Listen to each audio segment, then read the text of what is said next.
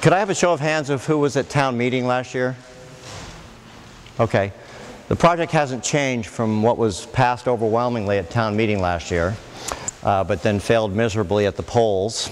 So the reason I was asked here, as I understand it tonight, is to help refresh everyone's memory as to what this project entails and to try to garnish more public support for the project. So you know a lot about the townhouse. What you may not know, okay, is how to advance.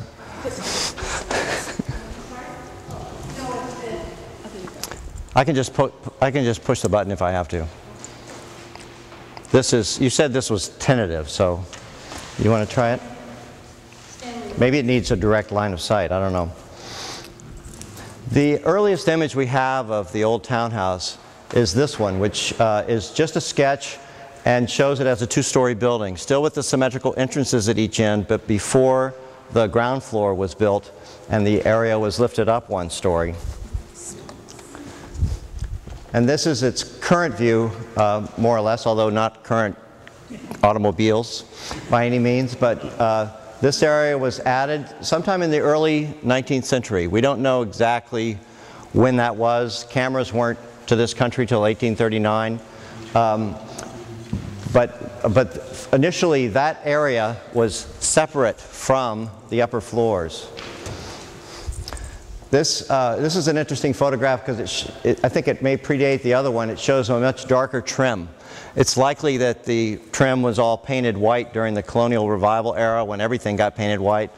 State House got sandblasted to get rid of the painted brick. It was quite a oh great, thank you. Quite a disruptive time in architectural history. Another interesting thing some of these old photographs will show is that the access into and the use of the ground floor has changed over time. The doors have moved around.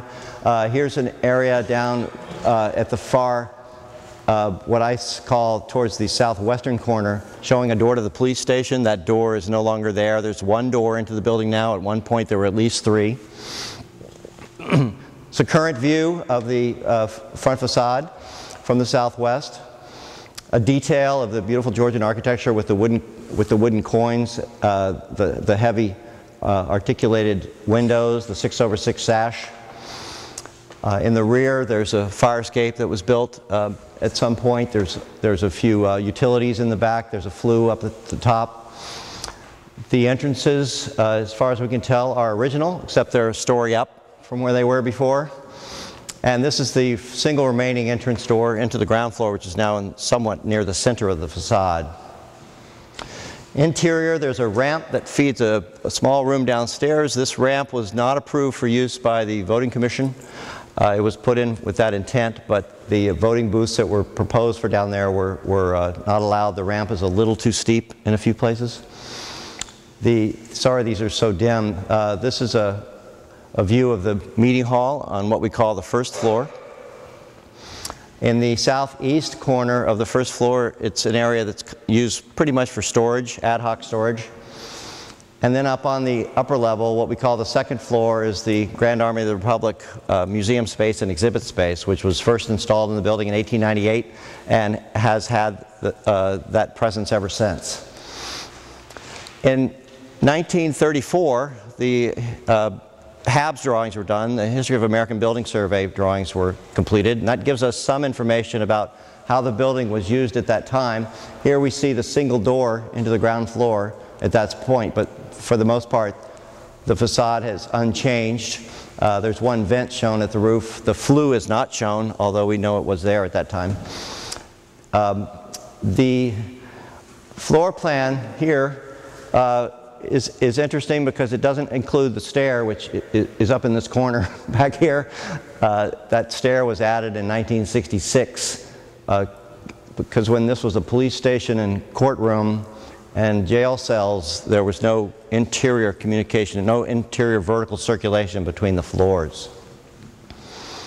The hall, as it was, this is interesting to show this left side, or this right side. What I call the east side here is that there was a No, going, okay, well then we're going to have to go up. I think we'll manage with this. The east side, there was a small vestibule when the Habs drawings were done.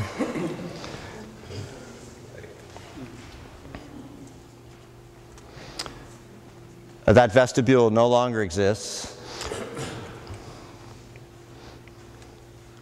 This also shows, if you don't get nauseous, that the stairs were only going up from this level as of that time period, as of 1934. And there is a permit application in the building department of 1966 that talks about the reconfiguration of the stairs, which did not just build stairs between the ground floor and first floor, but also reverse the stairs the direction of the stairs that go from here up to the second floor. Currently, if you know the building, you go up this way and you go down that way. So they actually tore out what was there and rebuilt new stairs. In 1934 as well, there was an anteroom and kitchen area at the GAR side. The GAR museum is here. It's unchanged. The two doors into it are unchanged, but now this is all one open area. Now I think we need to come closer. The amount of work that's going on here,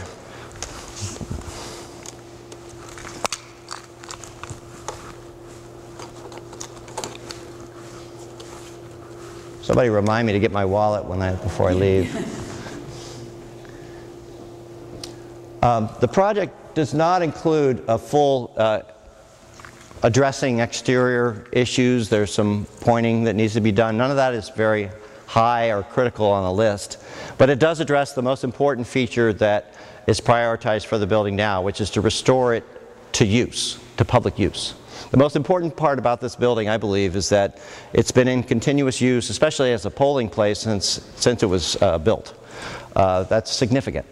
The fact that it cannot be used for a public meeting now because of its lack of access is tragic. And so the intent of the project is to restore its availability for public use, for advertising public meetings, for having art auctions and gallery space and so on, all the different things that happen there. And so it's primarily related to accessibility. Accessible entrance, accessible toilet, an elevator at all 3 floors, meeting current accessibility regulations for a historic building. And the things that are required along with that. We're going to upgrade the fire alarm system and the life safety system so that the interior is safe to use and is available for everyone to use. The interior of the ground floor now, here's that entrance off of Washington Street. There's an office, a police museum, boiler room, that interior ramp and meeting room, some old jail cells here, American Legion is here, and a couple of abandoned toilets are in this area. The changes that we're proposing are to keep the entrance right where it is and to keep the jail cells, but make this kind of the museum space, accenting the former jail, have 2 accessible toilets, keep the boiler room where it is, the meeting room where it is, rebuild this ramp so it meets current regulations, and put in a 3-stop small elevator, which is called a limited use, limited accessibility elevator. The reason we want to do this is it fits, and it also enables us to put in an elevator without penetrating the roof, without changing the exterior in any way. A limited use, limited application elevator, which the acronym is a LULA, is something you can use if you have no more than 25 feet of vertical travel. And it gives you some other advantages in historic buildings. You only need 1 square feet of venting for the hoistway instead of 3. Has a lot of friendly aspects for this building. On the ground floor, this is the current configuration. You recall there used to be a vestibule here. In the photographs, I showed you some storage down at this end. When you look at this assembly hall with entrances at each end, this is really the area that you can use. This sort of becomes by the fact that it's got a plane started here of where the storage happens. So the changes create a wall here, recreate a vestibule here, and put the elevator here, again, away from the exterior walls so the windows can be preserved and there's no impact on the exterior. Upstairs, right now, this used to be carved up. This museum space hasn't changed over time. On this level, we're showing the elevator continuing up to this stage, and then either this could be left open for more gallery space, you could circulate around this, or it could be enclosed for storage. Either way, it doesn't impact the building visually from the outside. Here's an old photograph showing a little bit of the roofscape and its various roof penetrations over time. There's not that much of that photograph. There's a flue here, the flagpole's still there, the flue is still there, and then there's a couple of roof penetrations that are no longer there. But I show this because we do need to ventilate the elevator, and we're proposing to do it through the roof. When you go up in the attic here, there's none of the original roof sheathing is left. The roof sheathing has all been replaced. The structure is still there, but there's no historic roof sheathing that we need to concern ourselves with penetrating.